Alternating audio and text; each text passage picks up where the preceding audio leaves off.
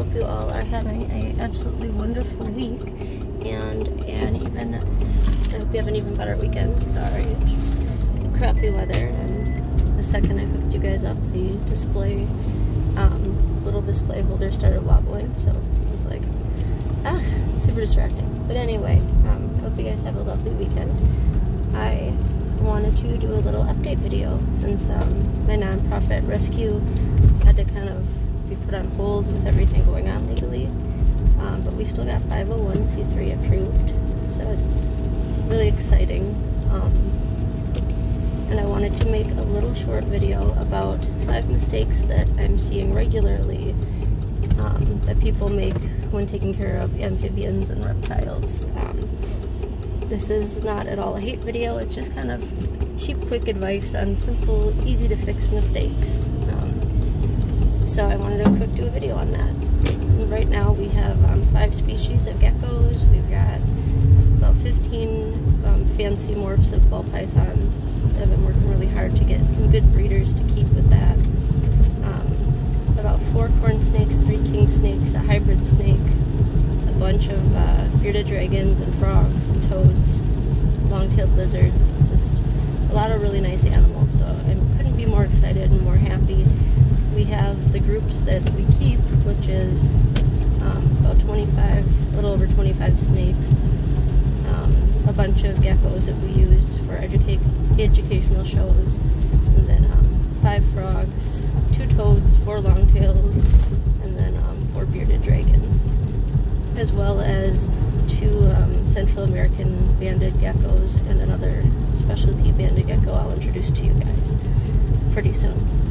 But I wanted to just go through, since those are like our keepers, and then we have now a very new, nice, updated area for our rescues that we take in and rehabilitate, and some that are really, really, really not in the best situation, or that we absolutely have the room for to let them become permanent residents here.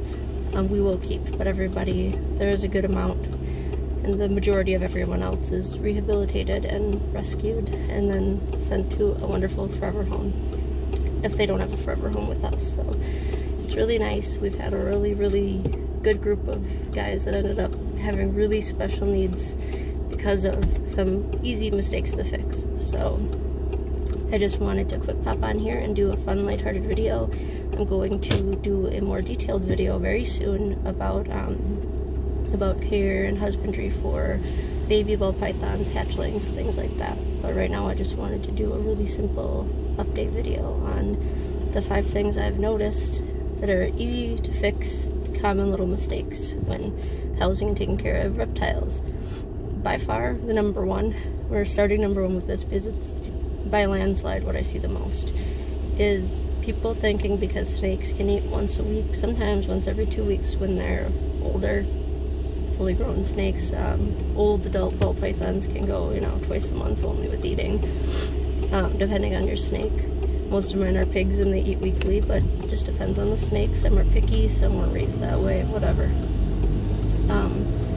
But the biggest mistake is because reptiles don't eat as often, people assume, oh, I can feed all of my reptiles once a week and they'll be fine. And I've seen this time and time and time again, where people just go to feed their reptiles once a week and they don't separate it at all. They don't in any way, shape, or form look up what that animal would need. And then sadly, a lot of times they feed something, like a lot of bearded dragons, they have a diverse diet, so they'll feed them one different thing each week, whereas it's good to keep greens around all the time with calcium on it, and then feed them, every other day, every 3 days if they're malnourished and you really, really need to get back into good care. Feed them dubias, feed them crickets, whatever. Occasionally hornworms, but they're really fatty, so not constantly. It's good to have a diverse diet, but don't just feed them greens if you're feeding, especially only once a week. And so many people then don't bother to put calcium on anything, and they're eating way too little for a bearded dragon, and we get metabolic bone disease all of the time. We see it all the time here, and it's just not fair.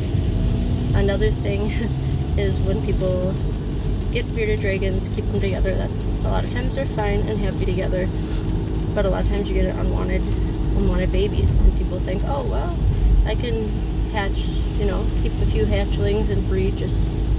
I've got pretty bearded dragons, why not? And then they keep not close enough of an eye on their hatchlings, and they get their toes chewed off and their tails bit off, and they just end up sometimes with injuries so severe and so bad that it is a lifelong effect.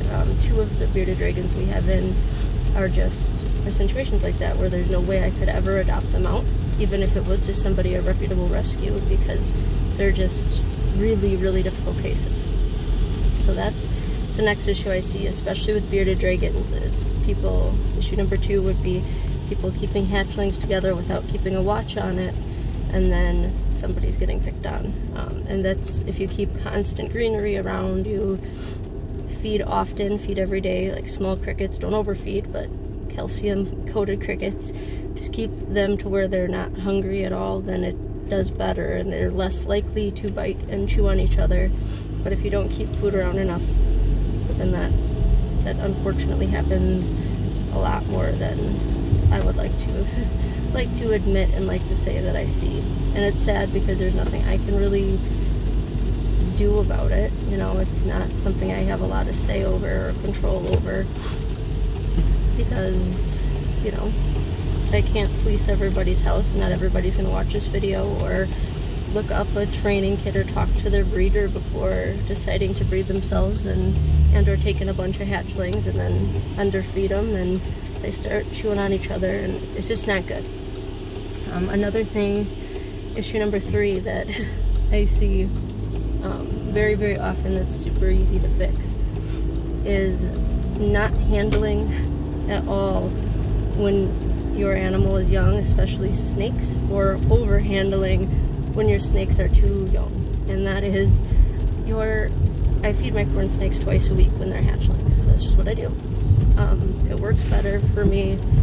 They react better. It's just how it is. That's what I do. You don't have to do it. You can do it once a week. You can do it once every 10 days. My king snakes and corn snakes, I feed twice a week. And when they're babies, then I want to give them 48 hours between those feedings to let them digest so they don't regurgitate, get stressed out, everything else. So I have to be very careful to only hold them on the days in between. So it gives me about 2 days a week where I can really handle them, because it'll be, let's say I'll feed them every 4 days, to be fair, which is about what I'm doing now. So that gives me, feed them, give them 2 days after that, then I have about a day and a half where I can hold them, handle them, then it's feeding them again, giving them those days, and then I have a day and a half where I can do it. That's just how it works out for me.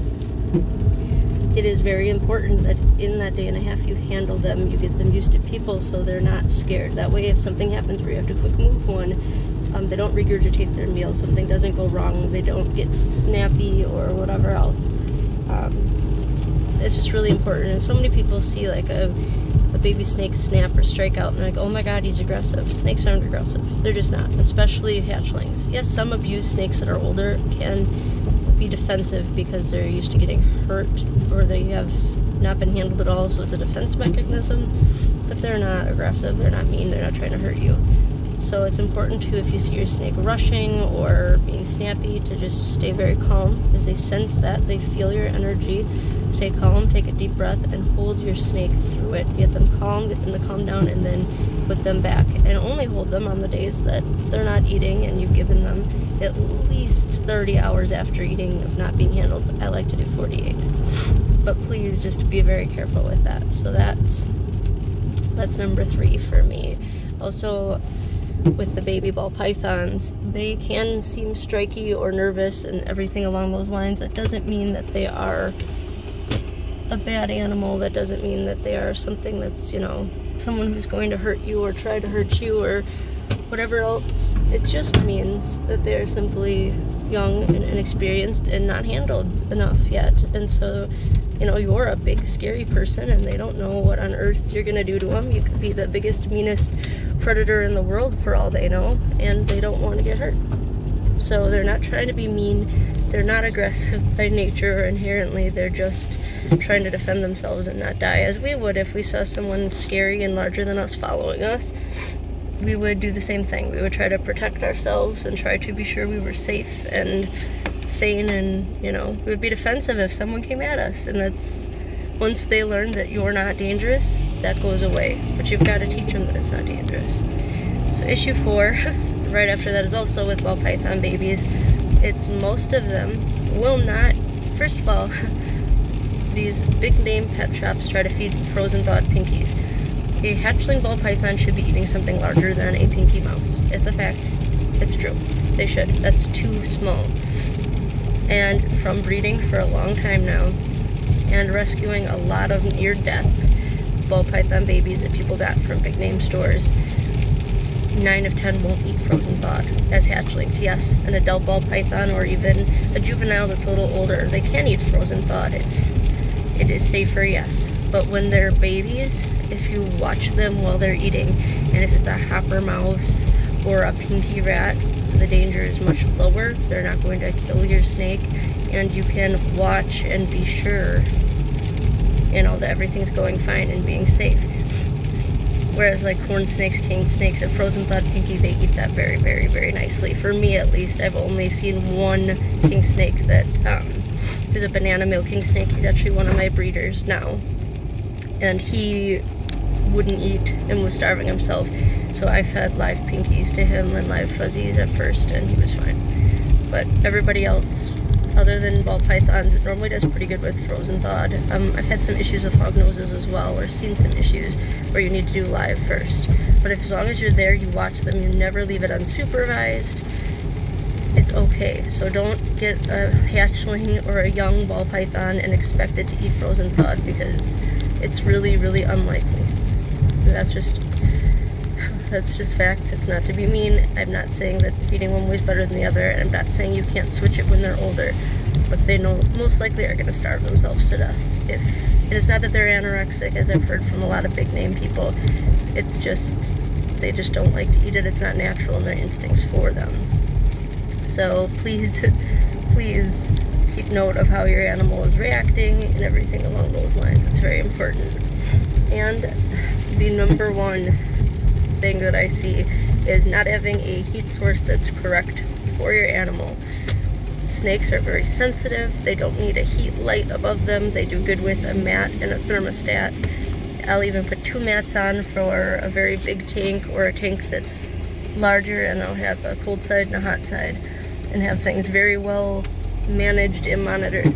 But it doesn't work well at all if you sit there and don't have a heat mat and heat source. Whereas a bearded dragon, they need a light. It's good for their bones. They need a bright, nice UV rays on them. So it's very important to know what light source and heat source that your animal needs, because they don't all need a bright light fixture, and they definitely don't all need heat mats. It's very specific. And make sure to get a thermostat with your heat mats. Well, I love you guys. Please take care. I will update you on a ball python morph video soon.